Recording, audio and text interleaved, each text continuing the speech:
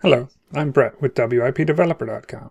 We've already taken a look at how to load a static resource so that we could access an image, but what if we want to add some styles from a style library to our Lightning Web component? Conveniently, Salesforce provides us with a load style method so we can load styles from static resources.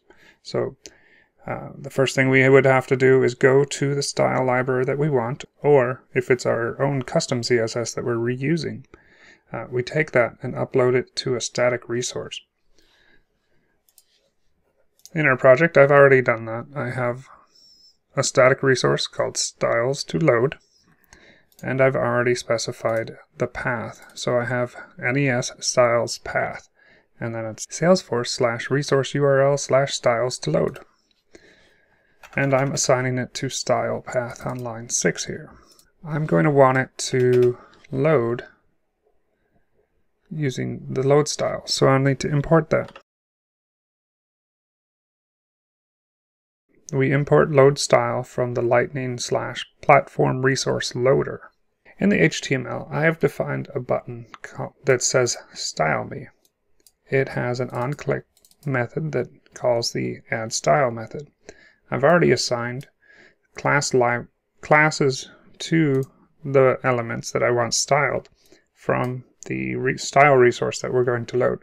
You can see the button is going to be styled as an NES button and primary, and then down below the button there's an icon list that has NES Mario, NES Ash, Pokeball, Bulbasaur, Charmander, Squirtle, and Kirby.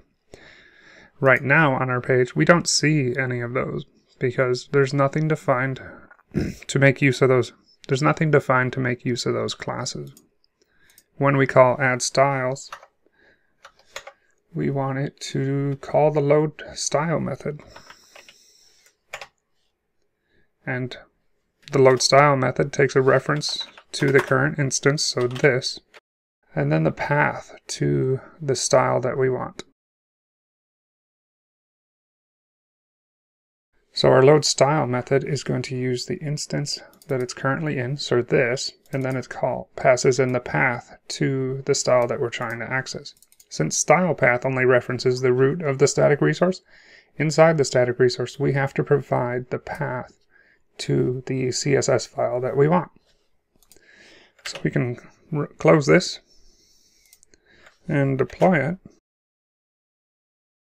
Something's not right. I used the incorrect tick mark. I used a backtick versus the single quote. And I can refresh the page. In case you're wondering, yes, I could be doing local development. I just forgot to set that up. Now let's click our button and see what happens though. There we go. We have our icons with Mario, Ash, a Pokeball, a Bulbasaur, Charmander, Squirtle, and Kirby.